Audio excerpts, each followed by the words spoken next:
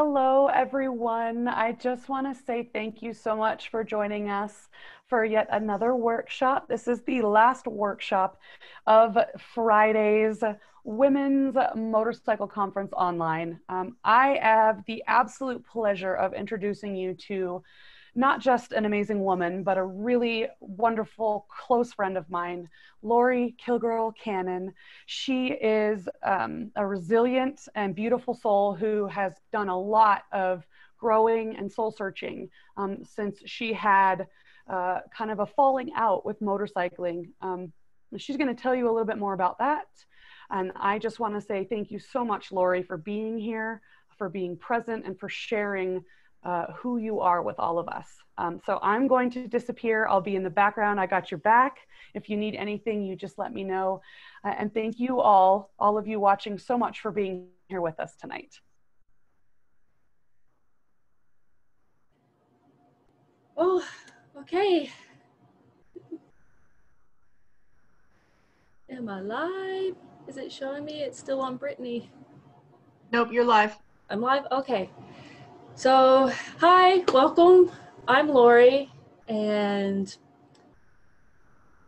I will kind of preface this with how I got into motorcycling a little bit. I started riding in 2003. I am very fortunate in that I live very close to the Dragon, Dragon's Tail, whatever name you want to call it by. And that's actually where I learned to ride a motorcycle. And within about 5 months, I was already doing track days and I was having the time of my life on that motorcycle. You know, I loved the freedom, the speed, just the escape, everything that came with it. And I had a wonderful 5 years of riding with no incidents. And that brings us to February of 2008.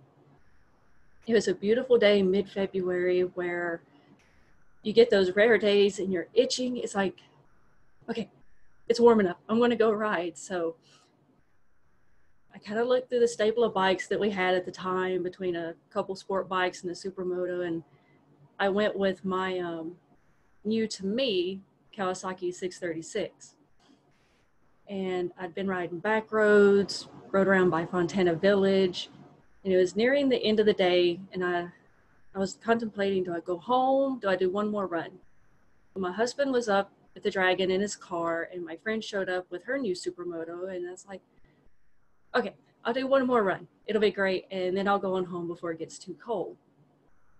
And we're going into the 5-mile marker when I was like, okay, I want to slow down just a tad so she can see my line.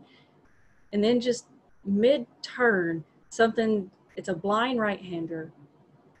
And something told me, it's like, okay, just knock it down like a couple more notches. I mean, I wasn't going very quickly anyway.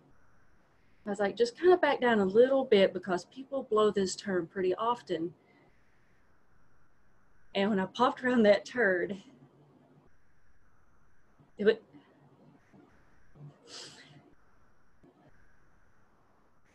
it was my worst fear as a motorcyclist. It was the day I had dreaded. There was another bike square in my lane. And at first I was like, okay, this is no big deal. He's going to go into the ditch. We'll pull up here off the side of the road. We'll help him pull his bike out, make sure he's okay. And we'll all go on about our day. I mean, I'd help pick up dozens upon dozens of bikes out of the ditch at that point from the years of being up there. And, so he sees me and he zigs when he should have zagged. And we ended up, I'm on the brakes. I'm at, crawling to a stop whenever he hits me on a larger cruiser bike. And, I remember kind of going forward and then I black out and all I hear is the sound of the metal, the bikes crashing into each other. The next thing I know, I'm sitting on my butt, my feet are on the white line and my bike is laying on my back. And I know immediately I'm at the exit of a blind turn. There was a van that had just pulled over to let us by. I do not want to get hit again. So I start immediately yelling. It's like, okay, somebody direct traffic. Somebody get this bike off of me. And sorry, my cats, if you can hear that. So the man's wife, I can see them standing. She goes around to stop traffic, any traffic that comes, and he lifts the bike off of me.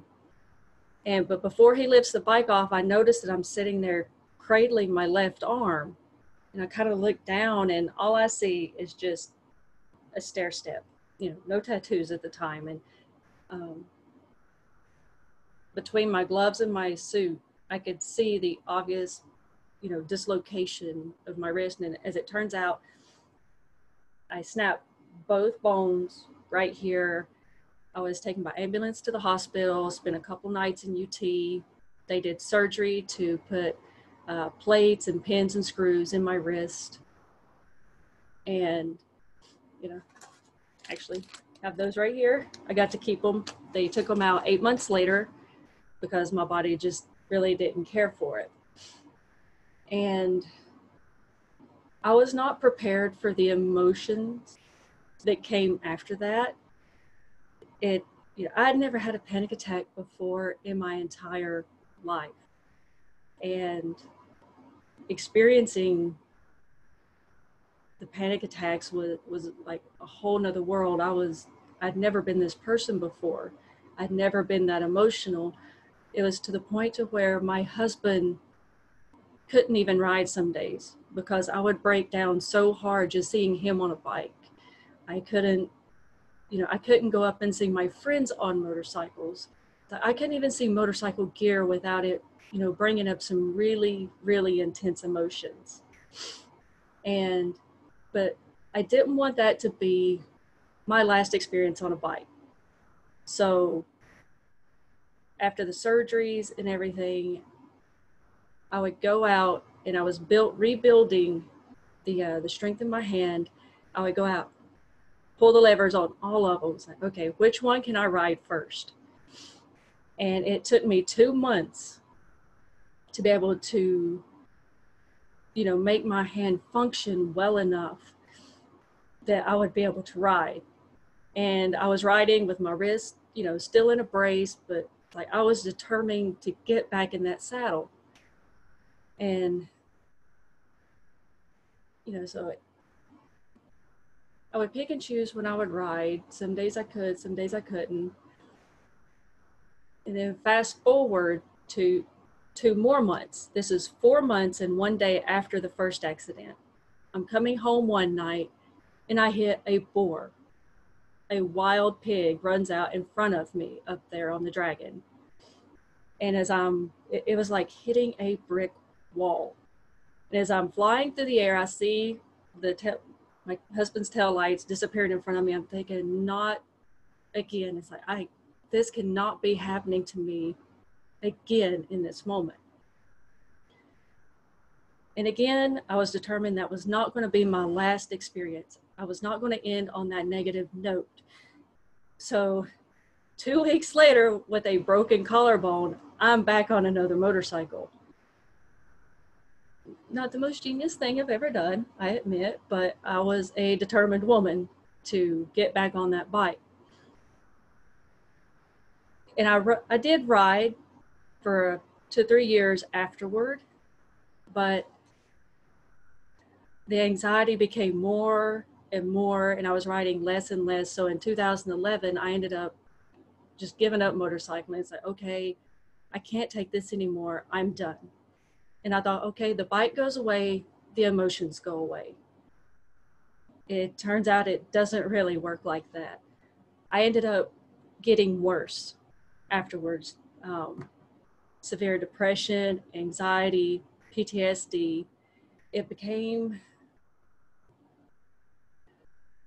like debilitating to the point where I had lost all my trust in the world because of these events that happened that were out of my control. I didn't leave my house because I was safe here. I did not trust the world outside of my home. And I struggled with that so much to the point that if I went anywhere, my husband had to be the one to drive me. And it was just crippling my life. And after years of dealing with that, it's like, you have to get help. It's time. You you've got to admit it. And while my physical injuries had healed, and it was this mental one, it was this scar, this injury up here that I was still really struggling with. So I ended up going into counseling, and that was hands down one of the best things that ever happened to me. I was learning that I had to get out of this negative mindset, the whys, the what ifs, and why did he do this to me? The blaming, anger. Why did this happen to me? What did I do to deserve this? With nothing in me, I could not understand why I was being put through this pain of just sitting there and crying myself to sleep at night, grieving for who I used to be. And I would, constantly put myself down like, okay, you're just weak. Why are you not over this already? It's not like you even got hurt that bad. Just get over it. And it's really not that easy to just get on and get over it. So through the counseling, I learned that I had to flip that narrative from the why did this happen? This happened to me, to, not playing a victim anymore, that it didn't happen to me, it happened for me. It happened to me for a reason, for me to learn lessons and for me to grow as a person, to become a more positive person. And there's a little quote I keep on the side of my computer that says, every challenge contains a gift. Sometimes you might have to look a little harder, but it took me a while of having that there to really, and it kind of this conference and coming up with this presentation really kind of drove home I'm looking for the gift in this challenge that I was presented with. And it was turning my hate into hope, hope that I could change. I could, be a loving, more compassionate person to myself. I didn't have to beat myself up so much. And that I could take the control back. That was my challenge, is taking my control back. I control the anxiety. It does not control me. And choosing how I react to events in life. That's my choice. I get to choose how I react. And I had been reacting in a extremely negative way to this, and it was really destroying my health. I wasn't able to function as a human being for a good while because of the damage that this distrust in the world was doing to me. And it's whenever I flipped that narrative to, this didn't happen to me, it happened for me, that changed my life so much. It changed how I view the world, how I interact with the world, how I react to events, things that happen to me. And think of it like updating your computer or upgrading. You uninstall the bad programming that no longer works for you, and you install a new program that does work for you, that will help you grow and achieve, being a better person. And a few other things that I learned during that time that really helped was to breathe. To just, I was finding that I hold my breath a lot, especially during traumatic experiences. I would hold my breath. And I had read somewhere that when you hold your breath, you're holding that trauma and you're storing it inside. That if you can remember to breathe and release that, you're kind of releasing the trauma in a way. You're not holding it and you're not storing it in your body so much. And whenever just day-to-day things is okay, you gotta breathe. You gotta breathe. And being okay with other forms of releasing the trauma, like crying. I was never really a crier before this, but now I use it as a tool. Like I envision, as the tears are streaming, they're going down my face, that's the trauma leaving my body. I don't see it as a weakness anymore. That it doesn't mean I'm a weak person because I cry. It doesn't mean you're a weak person because you cry. It's you releasing that trauma and not holding on to it in your body any longer. And learning that it's okay to feel things. Allowing yourself to feel these things instead of just pushing them. It's like, okay, I don't want to deal with this. I'm just going to push it. I'm going to stuff it. Don't stuff it down. That stuffing down of those emotions builds and builds and builds to the point that you're going to erupt one day.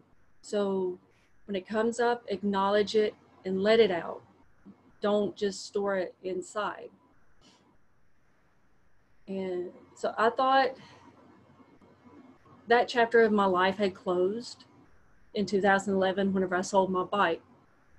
A few years later, in 2018, my husband comes to me. He's like, so what do you think about getting another bike? And I was nervous, but I was open to it. I missed it. I missed that thrill, that freedom, that escape that motorcycling gave me. And I remember the first day that ended up with a little Benelli TNT 135, a small bike, something easy to ride, not intimidating. And it was sitting outside. I had my gear on. I'd walk to it, look at it. No, walk away. I'd walk back to it. I'd sit on it. I'd sit on the porch. And finally I was like, it's the day. You've got to do this. So I get on the bike. I ride it a few miles. It felt amazing. To be back on that bike on my own was one of the most amazing, freeing experiences and biggest accomplishments. And all I did was ride like 6 miles from my house and come back. And so after kind of getting back in my groove of being on the motorcycle, I was going for a ride with my friend Sarah Merrill one day. And we did a loop around 28 into Robbinsville, and we were getting gas.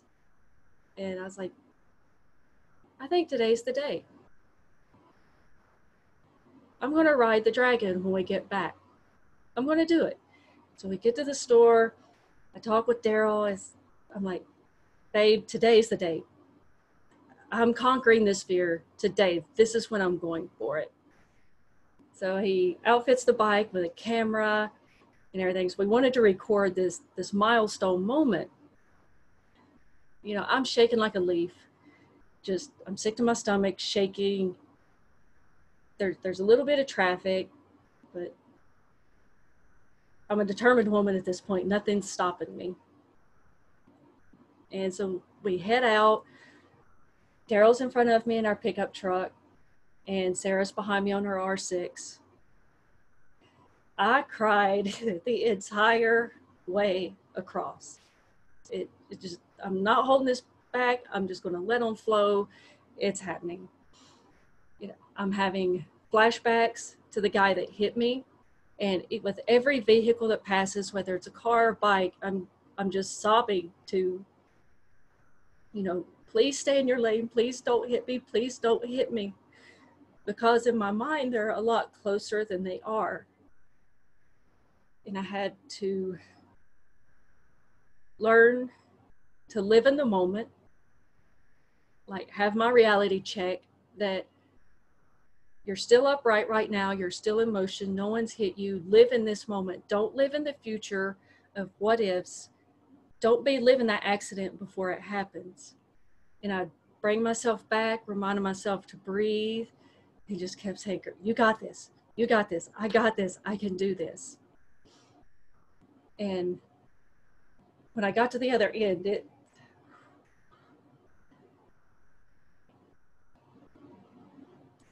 for me, it was a huge accomplishment making it to the other side. And I remembered my breathing techniques. I'm really glad I didn't hold my breath all the way across that. That would have been a long breath hold.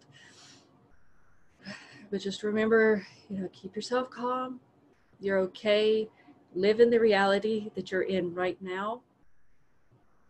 And it's like, I'm living for today. I'm not living, in the past. I'm not living yesterday. I'm not reliving that wreck. I'm not living in the future of what ifs. I'm not.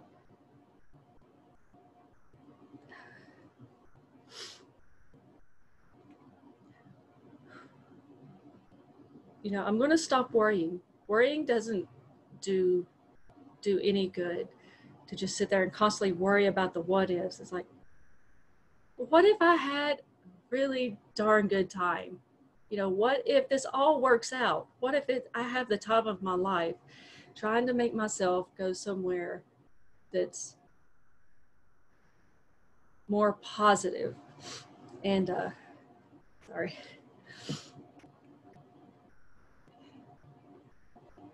I thought in 2011, when I sold that bike, that chapter of my life, I thought that book was closed. I thought it was over.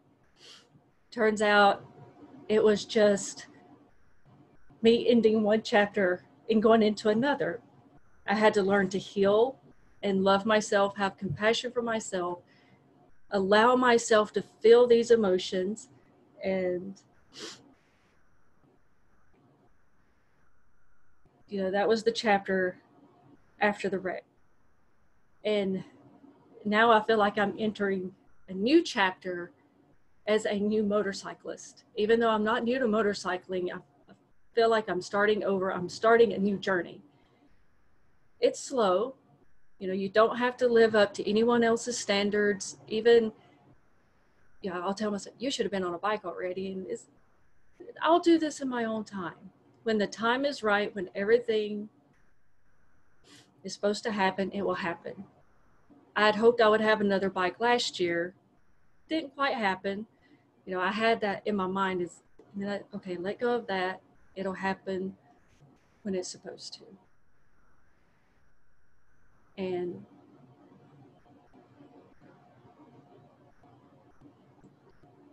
learning to continue to look for the gifts in the challenges.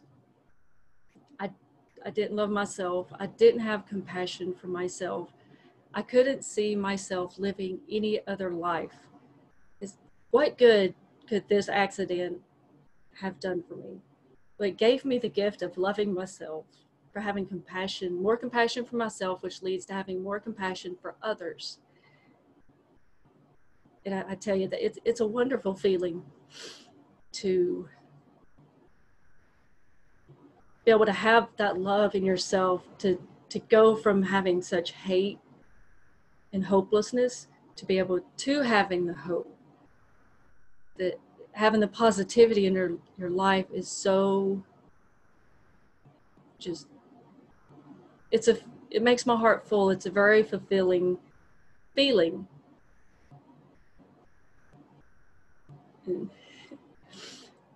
Daryl and I were talking recently about me getting back on a motorcycle again, getting my own bike. And he goes, what do you think it's going to do to you if you get into a wreck now? I had to think about it for a few moments. I think I'll be okay. No, I know I'll be okay, because I'm not the same person.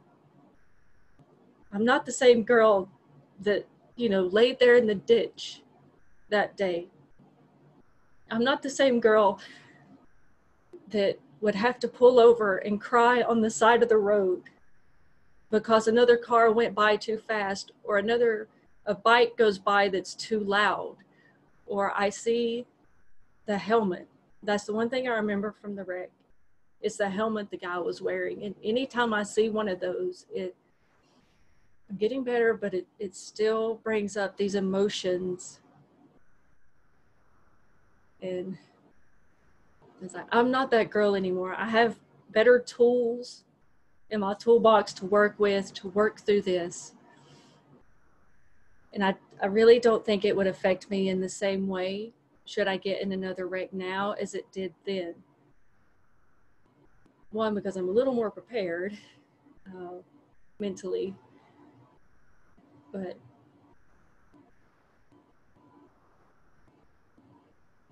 just knowing that I have had the ability to change and given myself permission to have bad days, to feel bad, to not beat myself up for it, it's okay.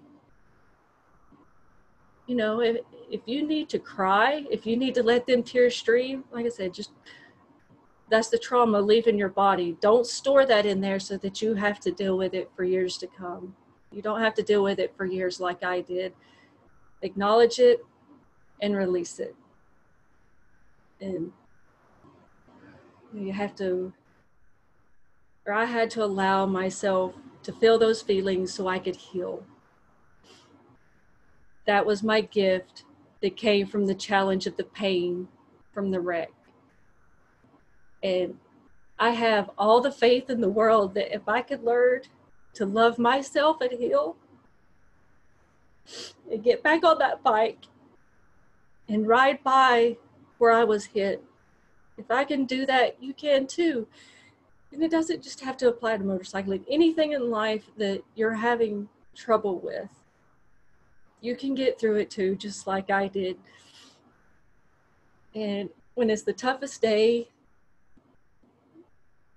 and you feel like you just can't take it anymore, you're overcome with emotion, you got to feel it, you got to own it, and you got to remember to breathe, to just take however long you need, those breaths in and out. Just remember to breathe, and you tell yourself, I've got this, because babe, you do. You've got this, I've got this, we can do this. I did pretty good right up to the end, huh?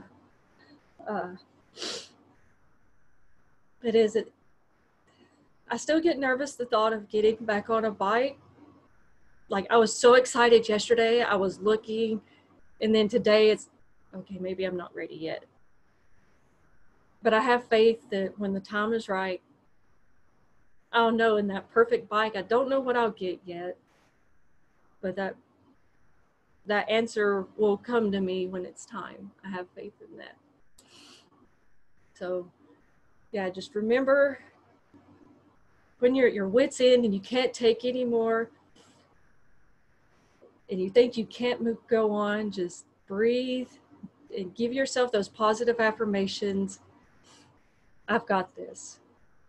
And look for the gift in the challenge, because it may not seem like it, but there truly is a gift in every challenge, no matter how big it may seem.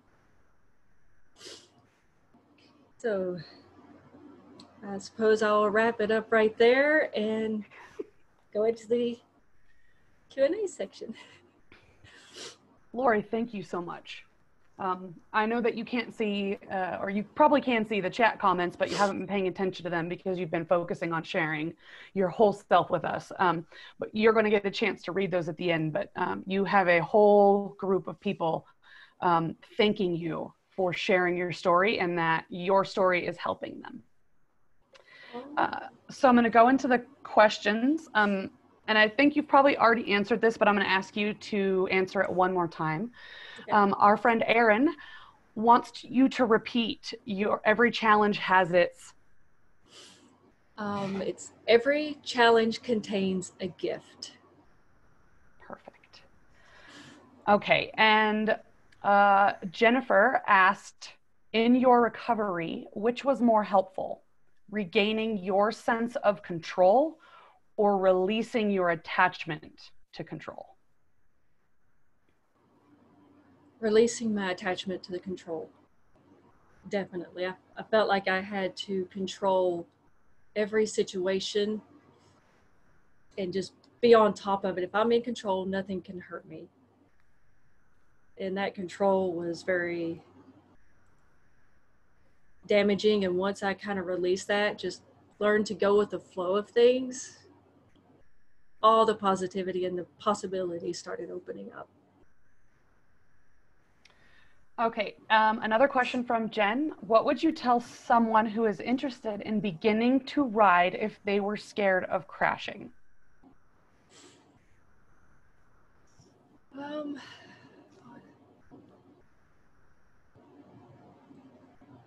that it's a very real fear that it will happen, but you can't let the fear of what could happen stop you.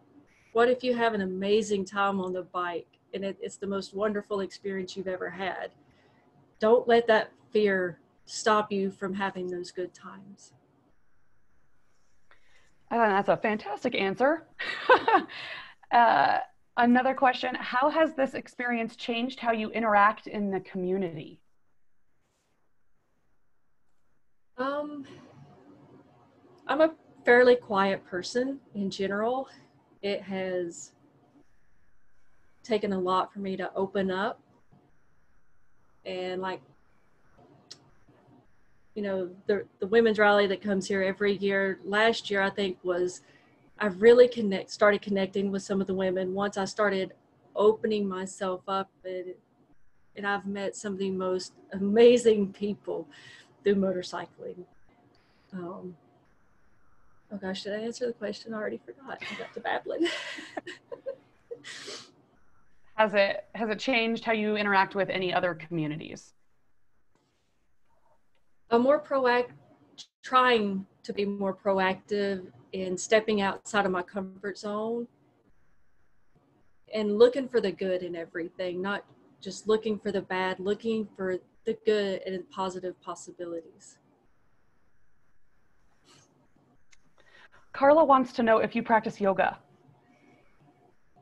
I really, really want to. That's something I'm struggling with right now is I have laid on my yoga mat and I have cried because I can't figure out how to do some of the moves. But I'm not ready to give up yet. I want to keep persisting until I'm able to do it. Maybe that should be a new yoga pose, the crying Lori. Perfect. Love it. Sherry wants to know, how long did it take for you to finally release the need to have to control things?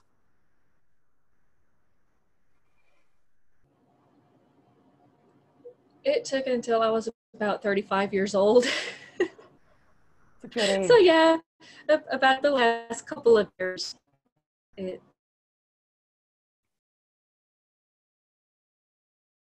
much better.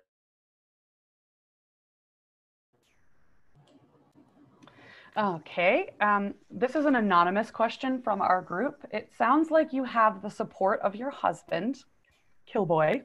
How has he helped you?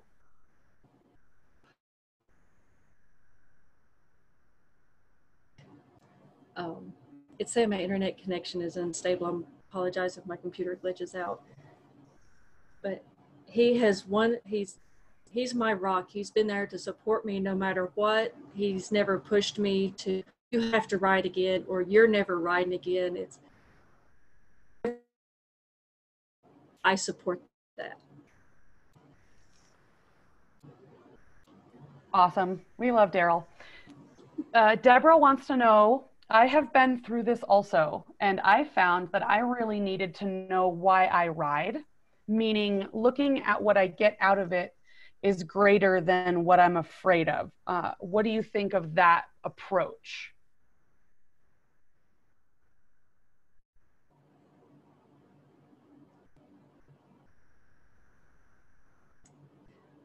Yeah.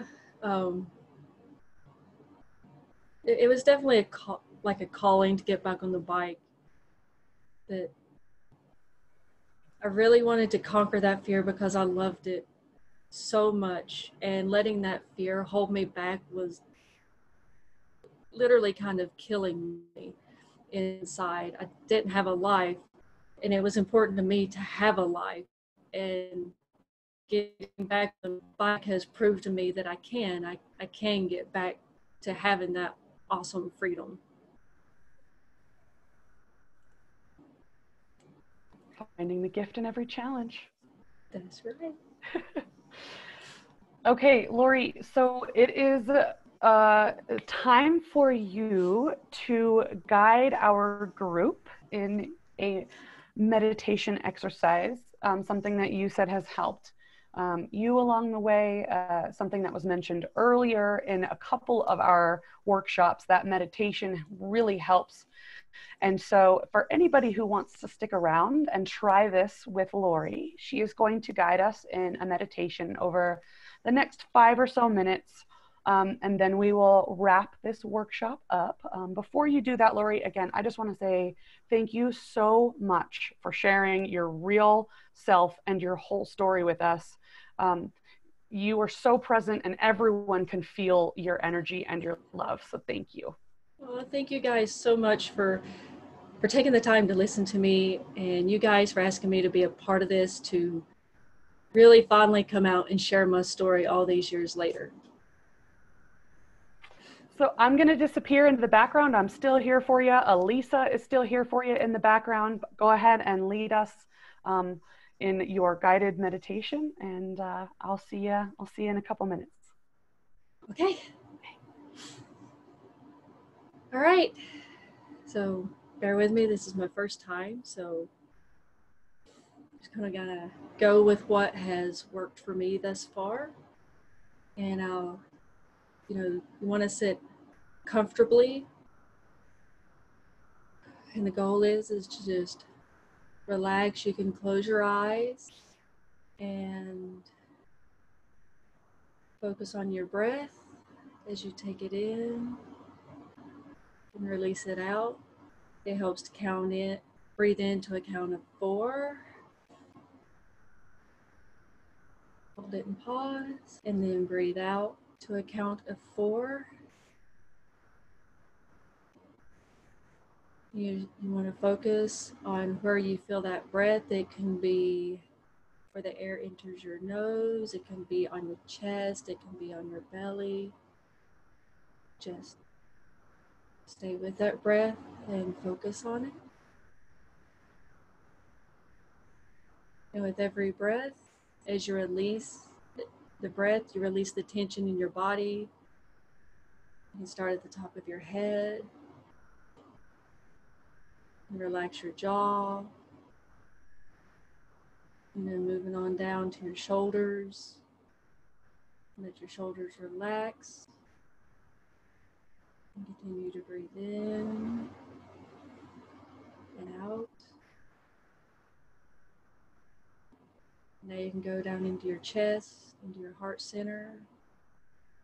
Let that relax. And with every breath out, that is just releasing more tension. That's releasing any stress that you've been feeling from today. With every breath, you're blowing it out. With every inhale, you're inhaling positivity and light and fullness and love. And now you'll move on down into your belly. You can still feel your breath. In and out. And moving on down into your hip area and the pelvic area. Let that area relax as well. Any tension that you may be holding. With every exhale, you get a little more relaxed.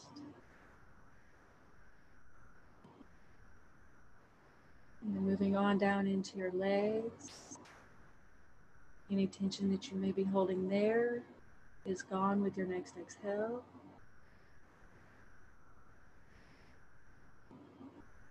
Moving on down into your feet. You can feel your feet on the ground. Feel it grounding you, anchoring you to the earth.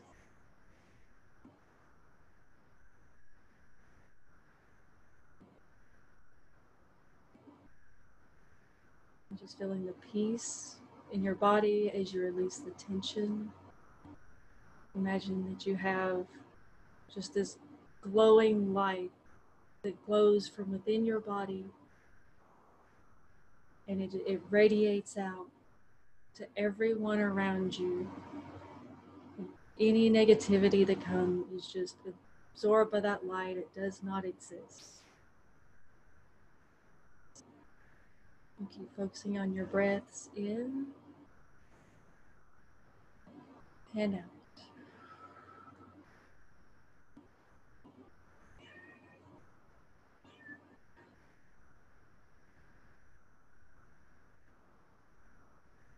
And as you're feeling more relaxed, the tension has just melted away from your body. And you'll slowly start bringing your awareness back.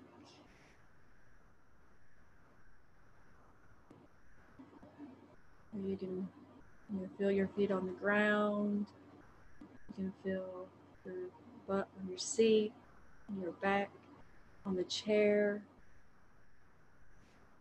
And slowly open your eyes. And now I hope you feel just a little more peaceful. And always remember to breathe. And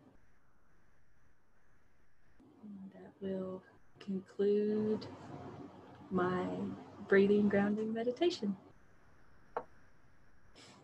Oh, needed that. Thank you.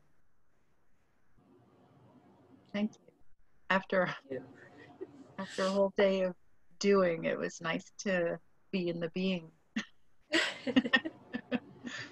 I talked about it in my opening, talking about I do a lot of doing and trying to do more being. And I think that's a common thing. So it's absolutely perfect. I had no idea what type of meditation you were going to do, but it's absolutely perfect. Thank you so much. Thank you. I had no clue either. It's like whatever comes out is what comes out. And thank you so much for sharing your story and just being so authentic and real. I mean, I felt your heart the whole time and your presence the whole time you were talking. Thank you. Thanks very much. Thank you for the opportunity. It's appreciated. Yeah. And we're kind of neighbors, I think. I didn't know that.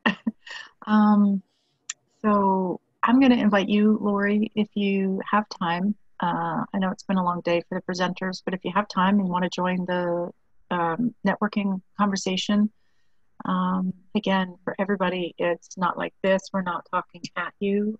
This is actually the conclusion of our presentations for today. The 8 p.m. networking session, connection session is optional. Some of the presenters will be in there, depending on what's going on in their lives and their time zones and stuff.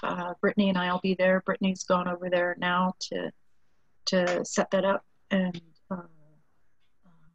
that'll be ready right at 8 o'clock.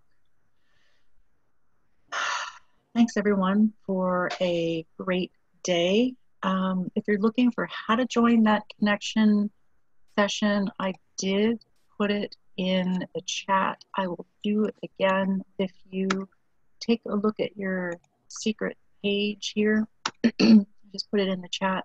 Take a look at your secret page there, and then click on the link, go down below the Friday presentations. You'll see the 2 Friday connection sessions. One was at 5 and the upcoming one is at 8.